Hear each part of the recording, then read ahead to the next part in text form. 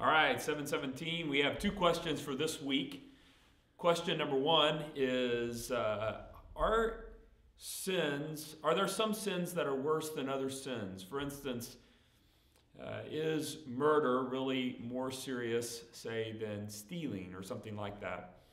And where this question tends to come from is that there are theological statements that you'll hear sometimes like, all sins are equal in the eyes of God.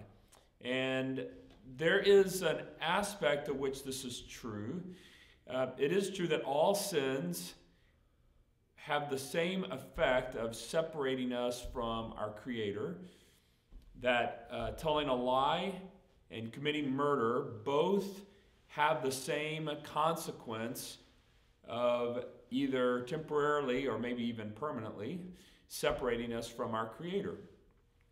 So the smallest sin has a way of breaching the relationship with God, just like the biggest sin does. So there is an aspect of which all sins are really equal in the eyes of God when it comes to the effect in our relationship with Him.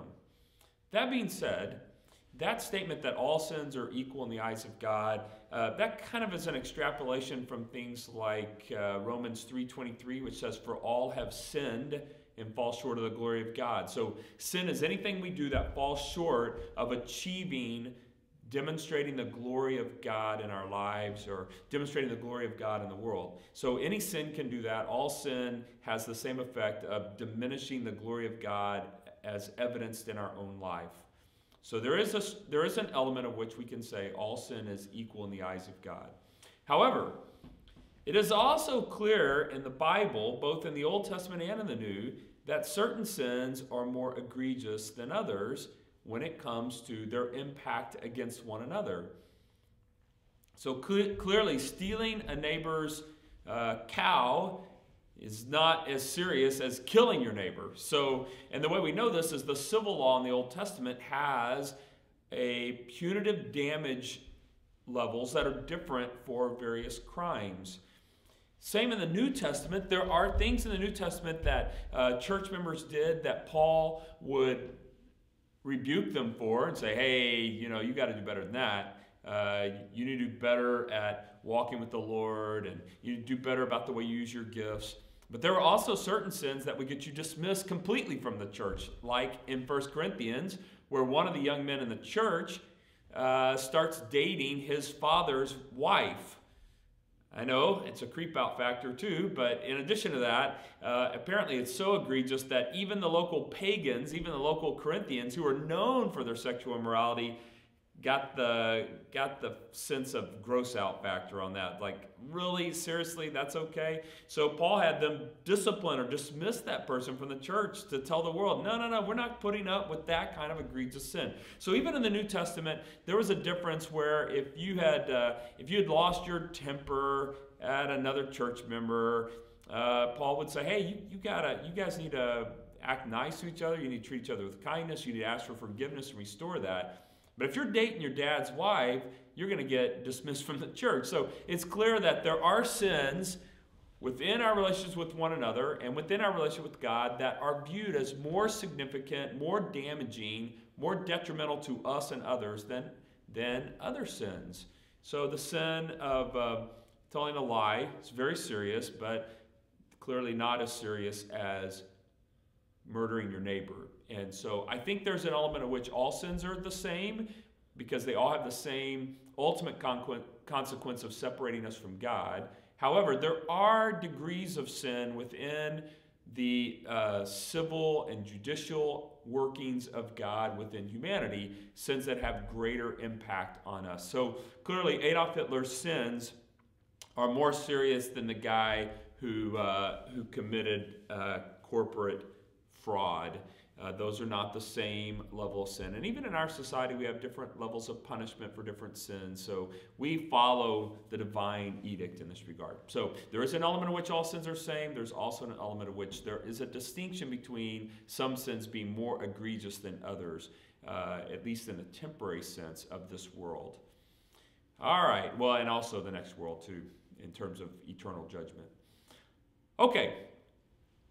The second question for today, so question number 2, is has to do with someone who professes to be a believer but doesn't bear any fruit.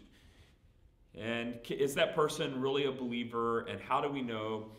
And I think I draw your attention to the parables in Matthew's gospel. I think it's Matthew 13, where Jesus tells the parable of the 4 soils, where the sower is planting seed and the seed is cast broadly, just throwing it all over the place. And some of the seed winds up on the driveway, some of it winds up in the flower bed where there's other things growing, some of it winds up on some rocky area, and some winds up in the place where it's intended to go, which is in the healthy soil. And the effect is that the one on the rocky soil, the bird eats. The one on the path, the bird eats. The one on the rocky soil grows up but has no root and is burned out by the sun. The one in the flower bed is choked out by the other plants. And then the one in the good soil produces a bumper crop. And so Jesus says, basically in that parable, we want to be good soil so that when his word hits us, when the gospel of Jesus Christ about his kingdom comes to us, it produces fruit in us. And so one of the questions asked at the end of that parable is, which of those 4 soils is actual believers? Clearly it seems like the last soil is a believer. It's producing fruit.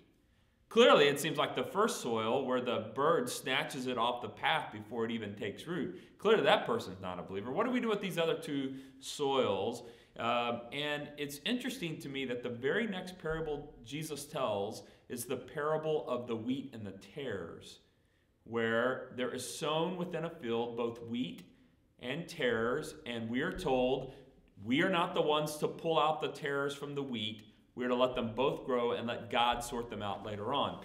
And so I think one of the things I want to caution us against is by saying, okay, the certain amount of fruit is necessary and expected from true believers.